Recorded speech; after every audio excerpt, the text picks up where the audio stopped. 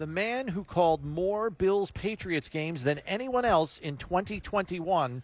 It is Charles Davis, the NFL on CBS, joining that. Well, you and Ian, technically, that is true. right? Yes, so Ian is the man. Let's make sure we have that down. And Evan Washburn, who was smart enough to find the chicken broth. That's I was right. down there, on the playoff game. Did you get into? Did you dive into it? I did not Steve? get into the chicken broth. That's not my thing. You're a lot tougher than he is. He's a chili guy. I felt bad for Evan though, because I was on the sidelines too. You were down there too. I felt bad for his hair. Yes, but listen, if he would have run a finger through his hit hair, a hammer. it would have snapped off. It would have snapped right off. Could have hit it with a hammer. Solid. I have to just tell you, for me, I'm just jealous. Well, I'm jealous he too. has hair. Yes, and that's he knows right. I'm wearing the ball cap, so that tells you all you need to It's know. the price you have to pay for. He had a lot of product, and I don't know how long it took him to get it out. He had to thaw out. Let's bust into this though. Here at the combine, and we're going to get into some of the scouts and stuff in a minute.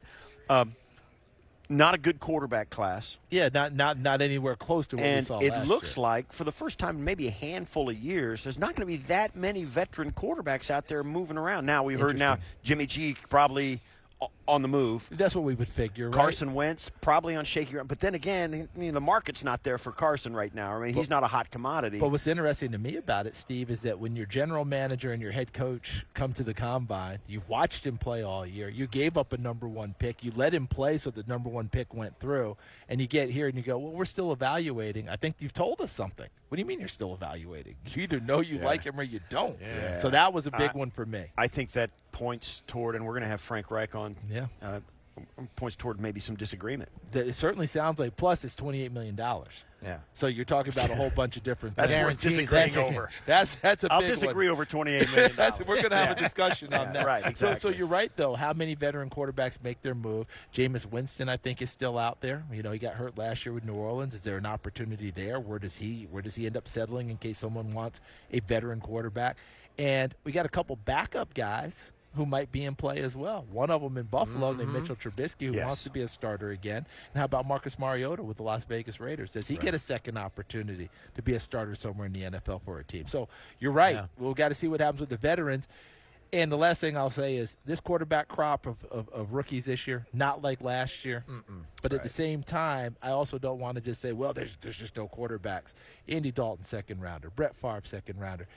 Yeah. Who knows? And maybe a veteran team takes one in the second round or first round that they can groom. We'll see. We'll see how it all plays out. Davis Mills last year didn't do a bad job. Fourth rounder. I'm just going to tell you right now, I said it last year. I'm on record. I hate revisionist history. One of the few things I said and I stood on the table for.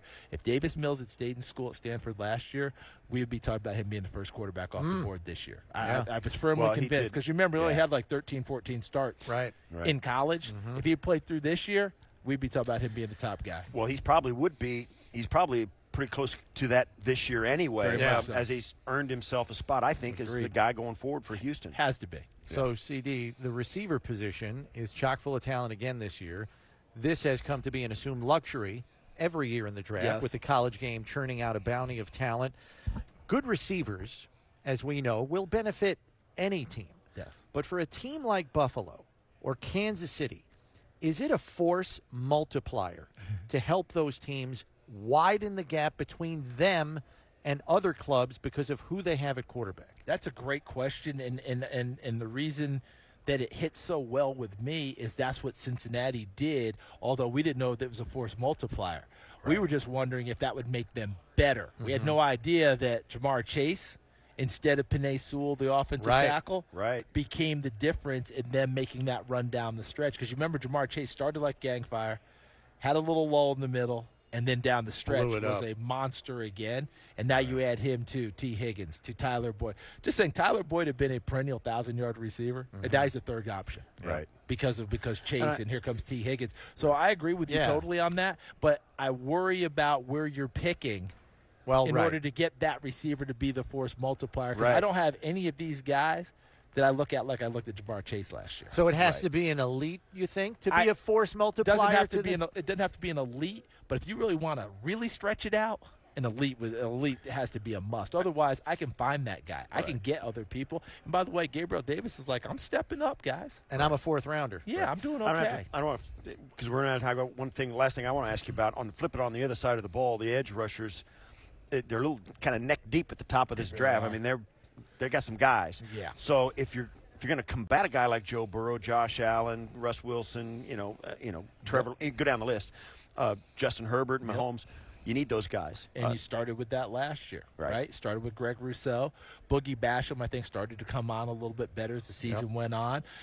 You look at this one, as you mentioned. Look, Hutchinson and Kayvon Thibodeau from Oregon, they're the kind of the top of the They're thing. not going to 25. They're not going to 25. Can George Karlaftis out of Purdue? Can he be down in that range there? I don't know. We're going to find out as we go along. But there's so many guys coming out.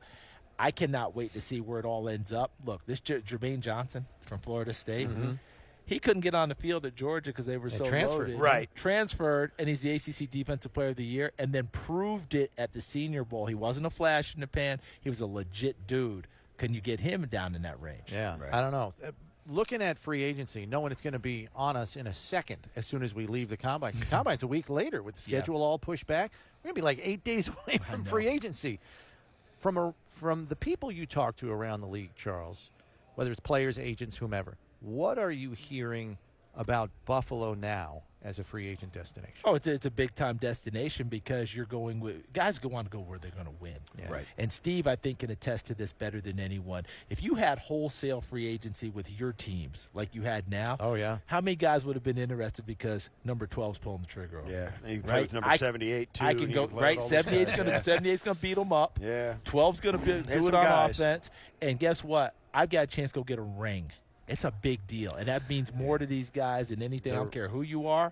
It's a big-time destination. You've got 15 guys right now who are unrestricted free agents. Wouldn't be surprised at all that a good number of them are going to want to stay there. Look, Matt Milano last year.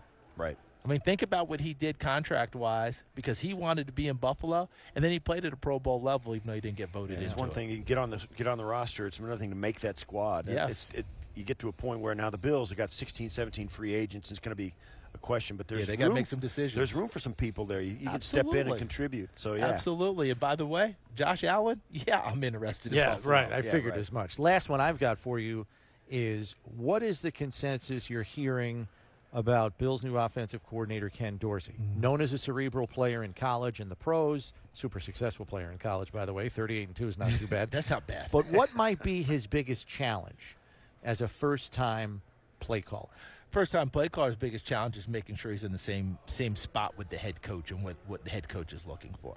Because my read on Sean McDermott, he's a defensive guy, and he's not willing to, back off Josh Allen. He is actually a defensive guy who wants him to press it, but he sure as heck would like to see the football run more. I guarantee it. It'd be just a sense that I have. Not that he wants it to be balanced, but can we run it sometimes? Can we help our defense at different times? Can we run 4-minute drives when it's not 4 minutes required? Can we do those sorts of things? He's going to want more of that, so that's where he needs to just be on that same page with him. And the last thing for him is he already has that great relationship with Josh Allen.